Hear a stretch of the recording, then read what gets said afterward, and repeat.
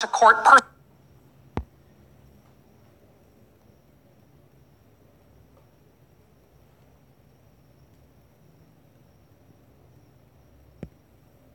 personally today. He instead stayed home.